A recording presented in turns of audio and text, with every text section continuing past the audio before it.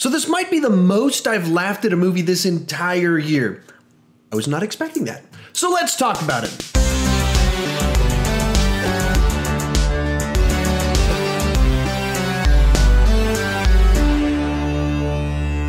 Teen Titans Go to the Movies is the film version of the Cartoon Network series Teen Titans Go. The basic setup for the film involves Robin and the Teen Titans desperately wanting a movie made about them so they can feel validated as superheroes. So that's the basic setup for the movie, but that premise does not do justice at all to the actual experience of watching this movie. It's kind of like a kid's version of Deadpool. It's a little bit like if you took the Lego Batman movie and made it a musical, injected Red Bull straight into its heart, and gave it a dose of insanity.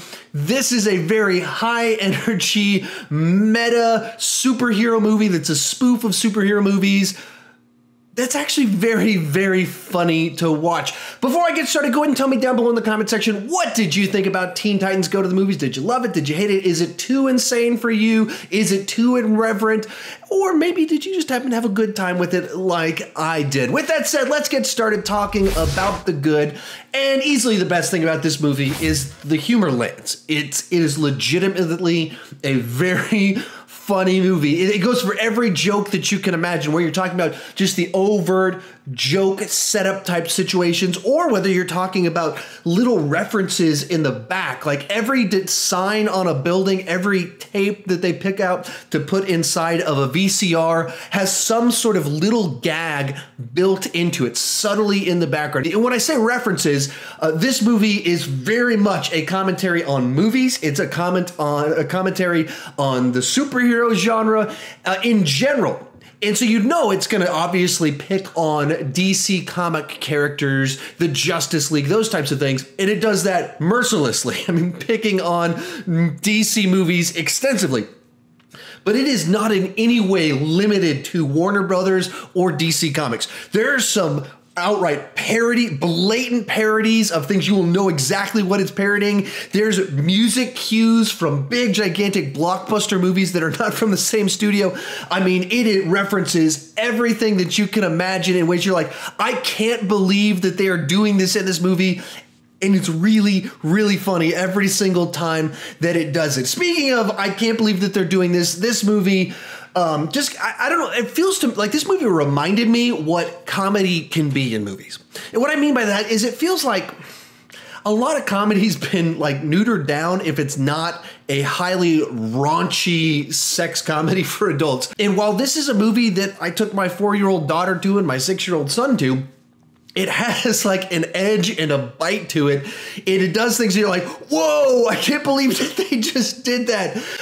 There's a sequence where something happens to an actor an actual actor, a name of an actual actor is revealed to be someone, and something happens to the person who's like, whoa, I can't believe that you're putting this inside of this movie. This is so outrageous, kind of really offensive. And once again, really, really funny. It just kind of reminded me, like, when comedy still has edge and you're not afraid of offending people and being attacked by people and you can just go for it. This is what comedy can be like inside of a movie. And as I mentioned at the beginning, this is a musical, and I can't say the songs are good, but they're unbelievably catchy. They get stuck in your head, so you just kind of start repeating them left and right. And the voice cast here is a lot of fun. The standout, of course, being the guy they got to play Superman. I'm not going to tell you who it is, just in case you don't know, but it's just this wonderful little meta joke inside of the film that they got this person to play Superman. And that type of meta humor, references to things, being like the writers of the movie, the characters in the movie, because the writers of the movie feel like they're people that know the stuff that nerds know about movie culture and comic book characters and what we think about it. They're in tune. The characters are in tune with us because the writers are in tune with us. So they're cracking all the jokes about it. And this casting for Superman, perfect example of them just being in tune with what's the best person you could possibly get to play Superman in this superhero kind of spoof movie. With that said, we will move on to the mixed aspects. The mixed thing for here really is the the scatological humor, the low-brow, low-hanging fruit humor inside of this movie. What I mean by that, there's fart jokes. There's fart and poop jokes inside of the movie. They're pretty clever. They find ways to do them in a way that it's like an actual setup. There's a payoff, things like that. They're jokes, not just... It's more than just making a noise and having people laugh about it. So it's funny, but it's at the same time, some people just don't like that sort of thing. Likewise, I mentioned that this movie is like the Lego Batman movie. If you inject its heart with Red Bull, it's just chaotic, it's frantic, it moves very fast. It goes on these rabbit trails where it just kind of like goes on this offshoot in this insane direction using a musical number and all, and it's exhausting. And even though I enjoyed it, it wasn't like I was bored. It's just a lot to take in very, very quickly. From there, we'll move on to the negative. I really don't have any big negatives on this one. Nothing overtly negative I can say about it. It's a movie that knows what it is, and it stays in its lane quite well. And what I mean by that is it's not trying to be the best movie ever made. It does no aspirations, ambitions to reinvent the comic book genre. It's a movie that's just trying to do everything in its power to entertain you while sending up the comic book genre and telling a simple message about trying to get validation through things. And in that, you know, it's not a movie I would ever give like an A+, but at the same time, it's not a movie that I feel like there's big mistakes. And even where there's theoretical flaws with the film, the twists and turns are unbelievably predictable.